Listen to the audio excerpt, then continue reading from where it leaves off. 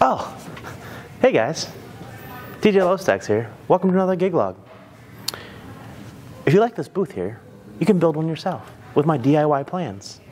I have a full cut list on my website, djlowstacks.com. That's DJLOSTAX.com. Check it out. Full cut list, all the 80/20, all the PVC, TV, plexiglass, all that.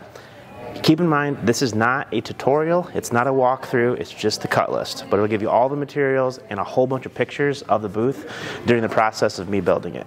I also wanted to mention that this video is not sponsored by Ghost Energy, but it should be, because it's delicious and I love it.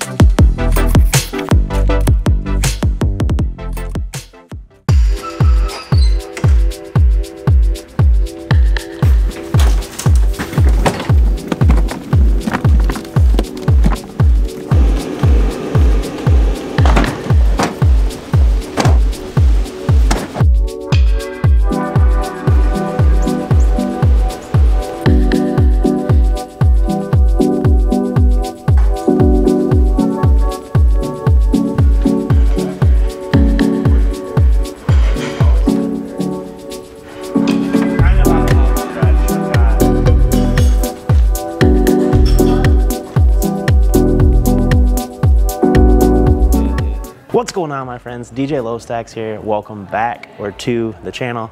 Today is Sunday, October 8th. Sunday wedding, first one of the year, and I think it's my only one booked this year, but today we're at one of my favorite venues, Pointe Woods.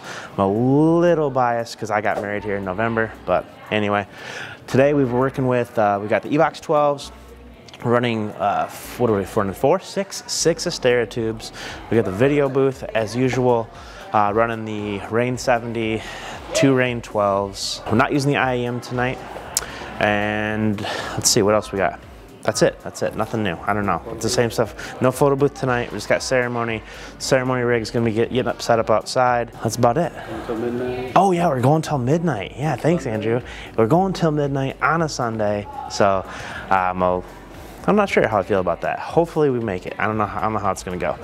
If we can get them dancing, we should be able to get them to go till midnight. I feel like a lot of people are staying here tonight, so that's going to be super helpful. But we got about an hour until ceremony kicks off, so I'm getting ready to get changed, get my suit put on, and start playing some prelude music here in a few minutes. So I will see you guys later on the dance floor. So I did want to give you guys a couple updates on the ceremony booth. So we are still running the 2 EWD mics, but I did add a Firmin power conditioner, and I switched. I'm using a different battery pack. So I got this Jackery, it's like a 380 or something like that. This is from Harbor Freight. It was like, I don't know, about 300 bucks. But the Yeti one that I had decided to take a crap on me. So I upgraded to this one. It's a little smaller, but it's brand new. So it's actually lasted longer than the Yeti has time-wise. I think the Yeti battery was getting a little worn down. But yeah, I've still got the pole set up here, running just one of these Everse 8s. So pretty convenient. I actually could leave it on there if I didn't have to take it off to take the cover off the booth. But super simple, like do that. I leave the Yeti or the Jackery hooked up. So all I have to do, literally grab my laptop, plug it in real quick.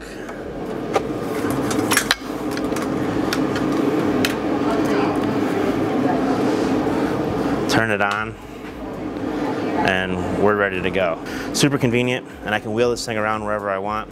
I got this 50-foot XLR in here if I want to daisy chain over to my second Everse 8.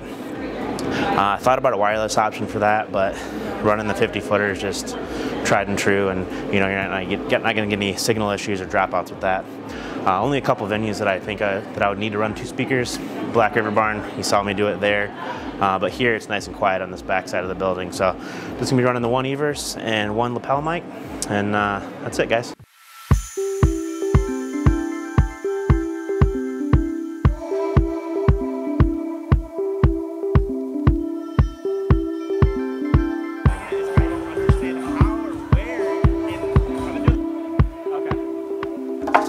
Maid of honor, best man.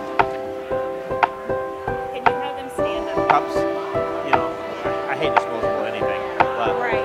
outside. I'm going to introduce them. They're going to come in. I got the mic here for you. Welcome to the wedding celebration of Laura and Chris.